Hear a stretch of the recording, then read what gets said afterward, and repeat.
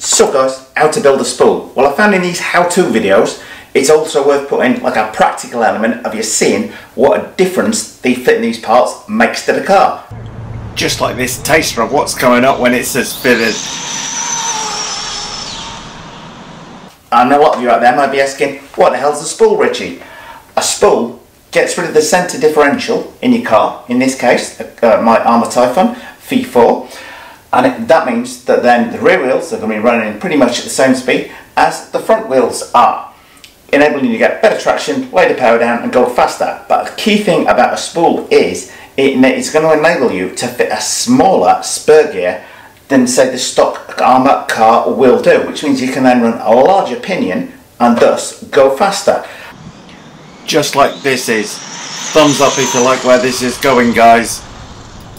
Well, as I say, in these sort of how-to videos, I like to show you the practical end result of the thing. So in this video, you're not just going to see me building up the spool, which I'm going to do in a little while, but first of all, you're going to see this car running with these speed run tyres on. Now bear in mind, these are 1.5 centimetres smaller than the stock tyres are, so don't expect this thing to run as fast out the box as it would do maybe with the stock tyres on. First run it's going to do is on 6S with the 22 stock pinion fitted on. New speed run tyres, bear in mind there, guys. Second run you're going to see it do is with the stock spur on there, but a 24 tooth pinion. So we'll see what speed we get out of that. Now, that's close to the maximum, because even with this sliding mount, the maximum you can fit to a Typhon V4 is a 25 tooth pinion without fitting a spool in the centre of the car, enabling you to fit a smaller spur. So the Deltas is an example of what the car runs like with the spool fitted. Then I'm going to show you exactly how to build a spool on camera, and I'm going to list all the part numbers in the description below this video. Then after I've shown you how to build a spool, you're going to see this same car running, but it's going to be running with a 42 tooth spur on, 24 tooth speed pinion, so you're going to see just what a difference fitting the spool makes. And bear in mind, you can go far smaller than a 42 spur. Hope that makes sense, guys. Any questions you've got, please do post them away in the comments section below this video. Okay guys, first of all, we've got it running on 6S, speed run tyres, 20 tooth pinion, but no spool fitted to the car. Dave, who's actually one of my viewers, is there on the radar gun, got a GPS on board as well, so we're going to have a speed run tyres vid, so we're going to have a quick run up and down and see. The speed run tyres, I will point out though, a smaller diameter than the stock ones, but fingers crossed, we'll go a little bit quicker.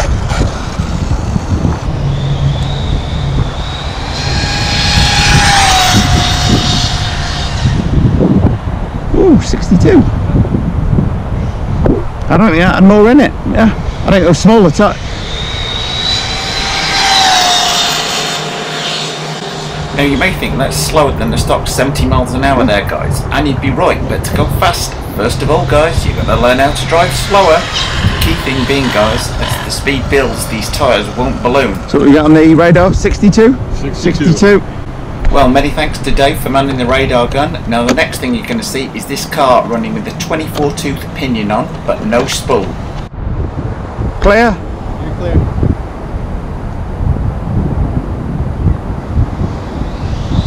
Ooh.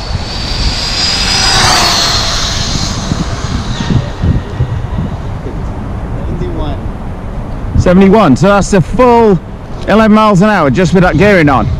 Well, thanks to Adrian for doing the radar gun for me. Next up, I'm going to show you step by step how to build a spool, followed by another radar gun test with the spool fitted out on the street. Will all that go to plan, guys? I think at the end of the day, trust me, this is definitely going to be worth it. Okay guys, so now straight on to how to build a spool. Well, the spool in question in here is going to replace the central differential. Now this is the new Armour Typhon V4. Undo these 4 bolts, this cover comes off, and the existing diff just slides up, the drive shafts pop out, and you can remove it and fit your spool in there. So what are we going to need to make our spool with? Well, first of all, you're going to need some Armour steel diff outdrive cups, a couple of bearings, hot racing centre locker, some pins for that centre locker to lock these outdrive cups on with, a piece of heat shrink tubing. What's that for? We'll come on to that in just a second. And lastly, a spare gear of your choice. In this case, a 42 tooth Mod 1 pinion. Now it says Traxxas on there because ideal for use with this spare are Traxxas XO1 spare gears. And well, I've got a 24 tooth pinion in there at the minute. I've also picked up today from Delta Hobbies a 29 tooth Mod 1 pinion to go in there. So that combined with that should mean for some serious speed. Have your guesses right now, boys, because I haven't a clue. Anyway, first things first, before we get on with the spur, I'm going to remove that centre diff. Okay, just 4 screws to undo here. And that simply lifts out. Out drives, he says. Try and keep my arms out of the way there, guys. And there we go, centre diff removed, simple as that. Now you see the reason why we need the two bearings and the 2 outdrive cups, guys. And this is the bit we're going to replace with the diff locker and that spare gear we've got here. The key thing in building a separate one of these is, if you want to change it back just to a buggy for blasting, you can simply reinsert this in, having taken your lock spool out of there. Okay guys, so on to the build. The first thing I'm going to do, cut all the packets open. I will list every single part number I've got here in links below the video.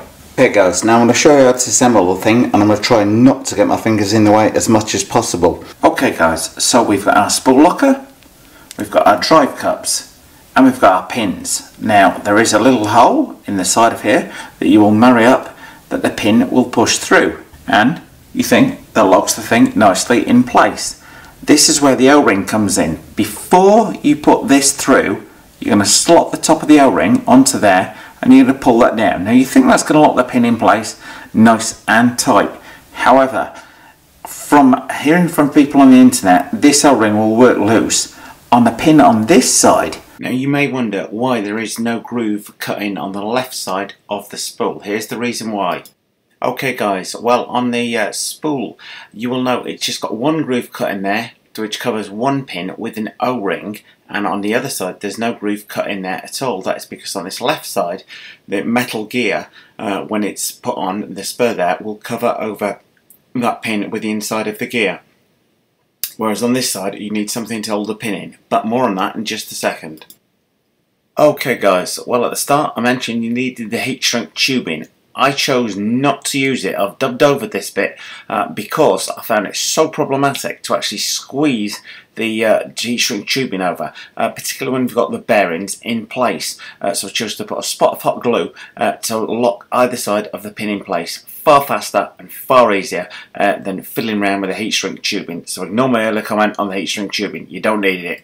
And the last but blindingly obvious thing, guys, is the bearing needs to go on over the top before you put that in there. So quite a bit of assembly to do at once, but let's watch and see how we get on.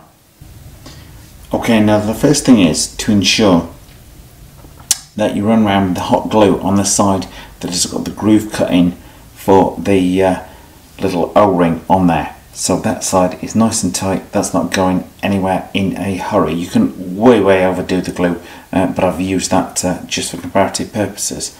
Now on this end, guys, you need to take into account that you also, to compound matters, going to need to fit the gear on over the top, and just look at the spacing for the pin in there. It is nigh on minuscule in order to get that in there, so you're going to have to leave that with a little bit of float, if you like, on there while you squeeze, he says, the outdrive cup in. This is nowhere near as easy as a job as I thought it would be, guys. I'm now going to get myself a pair of pliers in order to put the pin in through that hole, that end. Okay guys, when it comes to the pin on this side, the gear is going to slide over the top onto these 3 screw holes here, and the inside of the gear is going to hold that pin in place, but it's very tricky to get it in place. So I'm inclined, if I can, to squeeze a tiny little bit of hot glue on there in order to stop it moving around while I'm fitting the screws on. Hope that makes sense. Okay, you see there, guys, I've squirted just the tiniest bit of glue on there, because the next step is going to be to line these 3 holes up and put our screws in through there, fastening the spare gear on. Now I'm slightly worried when putting these screws in, so I'm tempted to put thread lock on each of them to ensure they don't go anywhere. That is how to make your spool up. So how do we fit it? Let's fit it over one drive shaft first of all. This is one of these child unfriendly moments.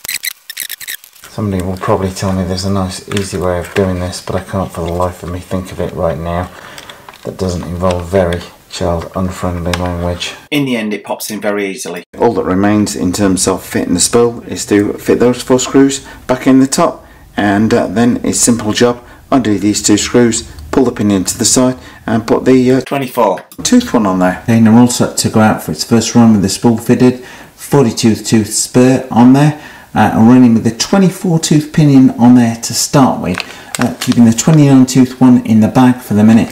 Just check the stability of the car, etc. No point in going mad. Baby steps with these speedrun stuff, guys. And besides which, even despite it being half past, gone the other side of half 12, I've still got to change the front and rear diff oils. Now we're straight into the speed test with a spool on board, 42 tooth spur, 24 tooth pinion. Now the first run, guys, I'll warn you now, does not go to plan. The result is not at all what I was anticipating. And then like a little light bulb appears above my head. I make one simple change and in like 30 seconds this thing becomes an absolute game changer, because in the second run this car becomes just about the fastest thing I own.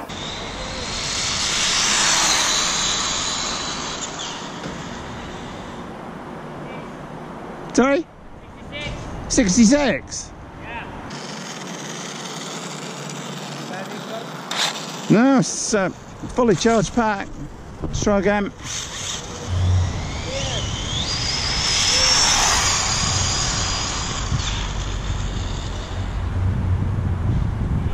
Sorry? 85. 85? You know what it was? What? I'd got 85 there, guys. That is setting now that, guys, because this is part of my video on how to fit a spool, or why you should fit a spool to your car.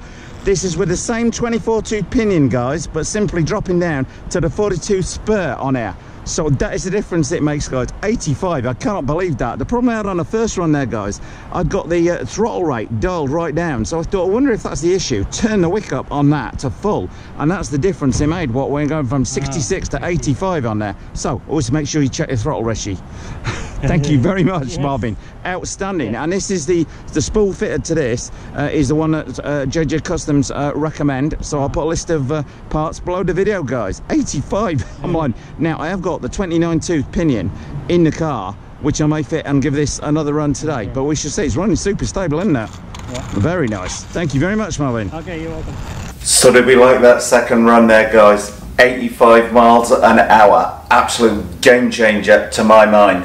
The cost of these parts really isn't that great, and that's all the change was made to the car. We're not running any different electrics, anything like that. Big shout out to Phil Jolley, link to his channel below this video, for giving me advice on setting up the diffs on the car and a few tweaks to the suspension, because this thing, as you saw in that video, ran absolutely bolted to the ground on there, showed no signs of lifting whatsoever on there, felt super stable. So I can't thank Phil enough for that advice on there and answering my 9 questions late at night online. So big shout out to you, Phil, there. Anyway, guys, plenty more to come from this car this summer. I have a feeling that magic ton is coming up fairly soon and fairly fast, because I felt very confident driving this thing at like super speeds there today. And while I said this was the fastest car I had up until now, earlier on this afternoon it was, later on this afternoon this became the fastest car I had. So if you don't want to miss that video, then don't forget to subscribe. Thanks for watching, guys. Well, thumbs up if you like this video, guys. Post any comments you might have in the comment section below the video, and hit the circle below to subscribe. And if you do hit the circle, don't forget to hit the bell.